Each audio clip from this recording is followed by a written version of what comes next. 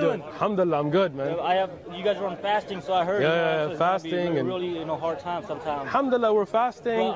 We're out here. It's still a responsibility. We're still spreading the message. There you Alhamdulillah. go. That's beautiful. Alhamdulillah. I used to work for my boss used to be Pakistani back in the day. Gotcha. So then I used to get to know him a lot, and how they fasting. It's Nice. really hard, man. So.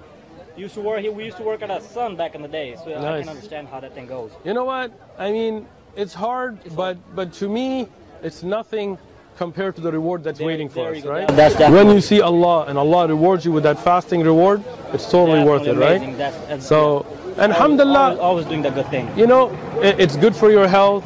You get cleansed out. All these people intermittent fasting, we don't even have to worry about it. We do it for Allah. Definitely. We get the health benefits and you get the reward. I never knew that until last year. So my friend turned into Muslim, and he told me the main reasons that your body get flushed out. Everything that you've been adding all year. All that toxins and everything gets cleansed out. It's really good time to take it out. And like I'm hungry right now, and my throat hurts. Yeah. And I'm thinking about all those people around the world that are hungry, they don't have food. True. It makes me feel that pain. So now I'm not just going to go through my comfortable life and just be like, what's on Netflix? I'm going to be like, you know what? I got to go do something, because as I feel that hunger, they feel it. Definitely. I'm doing it voluntarily. They may not have food. They may not have clean water. So we worry. This is the beautiful thing. Beautiful thing of Ramadan. Alhamdulillah. Where are you from originally? I'm from Sacramento, actually. Sacktown. Yeah. Nice. So my fiance goes to college in Riverside. Okay. So I'll be always back and forth Riverside to here. MashaAllah. And I always watch your guys' videos all the time. Like every single video, man. Allahu Akbar. Love your videos, you know what I mean? Allahu Akbar. And every single time I was trying to figure it out, like where you guys are actually located, and then couldn't figure it out. So I messaged you guys on Instagram. The guy told me that you guys here. That's our brother that runs Instagram. Okay, perfect. Yeah. Thank you for guiding me, my man. It was me who messaged you yesterday on Instagram. I was asking him for if he's gonna be here today. So he answered my answers. That's really, him. There you go. He guided me. See, you were the means of guidance. I was trying to meet him, since I started watching his videos. Allahu Akbar. But never knew where you guys were. But he told me, and I was like, today's Sunday, I should definitely make it since he's gonna be here. Alhamdulillah. You know what I mean? Alhamdulillah. That's beautiful. That's a blessing for us that you're here. Man, like I said, we're very happy. And so you came from Sacramento or Sacramento? So I was in Riverside for the last 2 weeks. Nice. And then I was actually in San Diego a week ago. Nice. But I didn't know that you guys were here on this park. Allah wrote it for today for you. Definitely. So I was like, I made my mind. I was like, I'm gonna go there, drive myself. I'm gonna enjoy my music. Enjoy my day. It's a beautiful day. So I was like, and as soon as I got here, it was packed. Yeah, it's packed. Alhamdulillah, it's crowded. For me to find you guys, and I was not quite sure if this was the actual park. Yeah, Alhamdulillah. Yeah, so I was like, I'm glad I made it on time, and you were here. Alhamdulillah. So I was like, man, I get to see you. That's all I needed. Alhamdulillah. So you ready to take Shahada? So I'm still learning. Come on, okay. So I have a few questions. If Go you ahead. can, We'll answer your questions, but then you're taking Shahada with us today. All right? I can definitely, definitely try my best. But I appreciate you, my man. Ask me. So I have a friend, who turned into Muslim, like I said, a year, 2 years ago. Okay. I always having a conversation with them, arguments, whatever, here and there. He always try his best to answer my questions. If I'm satisfied, I'm fully agree. Cool. Like sometimes you're open-minded. Yeah. If there's something that he cannot answer. What background are you from? So I'm from Sikh. Okay, so gotcha. I don't, so my family, they used to do, praise Hindu back in the day. So then we changed over here, converted, in this country, you know what I mean? Then I got, my fiance is from Sikh family. Gotcha. But I've been going to both Hindu and Sikh all my life. Okay. But never actually, thought about choosing one God. Gotcha. Who's out there? There you go. So, So I believe in doing good. Good. People nice. Good. You know what I mean? Equal, fair. We're all the same. Yeah. So that's all it is. I never actually, think about it that, I wanted to convert something or, be this or that. So let me say something, right? Yeah. Islam, as you've seen our video, so Islam is not about a changing into a new religion. This is the true religion that was sent to all the prophets. So if you look at the earlier messages, many of them, they have that belief in one God.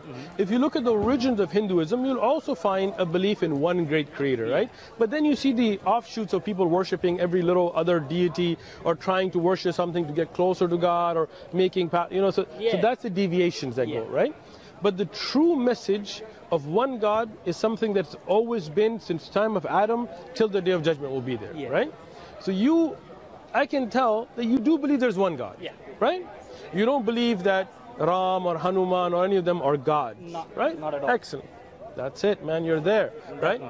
that God is going to send us messages, right? Guidance, right? So those are prophets. We know about 25 in the Quran, right? Some more maybe in Hadith, but we know there were thousands. Who knows exactly how many? So maybe whoever the original Buddha was a prophet.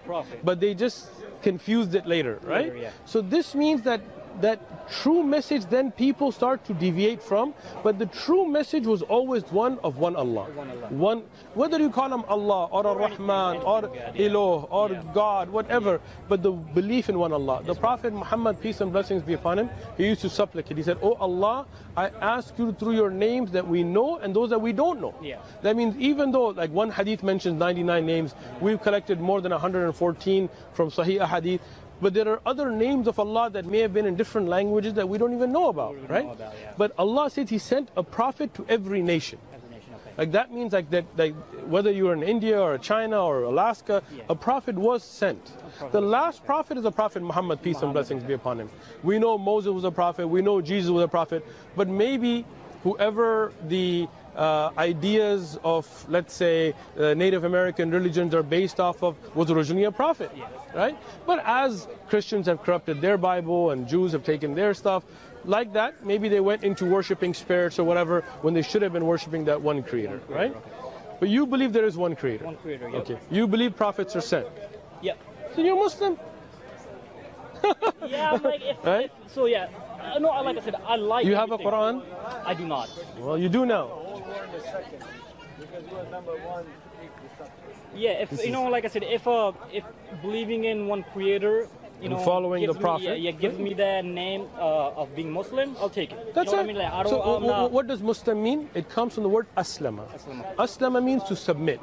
Right? So when you say, look, I didn't come by myself. I didn't come just, I didn't develop just myself. My creator made me, right? Step over here a little bit. Definitely. Yeah, so when you say my creator created me, right? And you say, okay, that creator, he sent the Quran, he sent Jesus, he sent Moses, he sent Muhammad, he sent all these messages, told us to be good to each other, told us don't worship idols, be a good neighbor, take care of your family, respect your parents, like all those great teachings.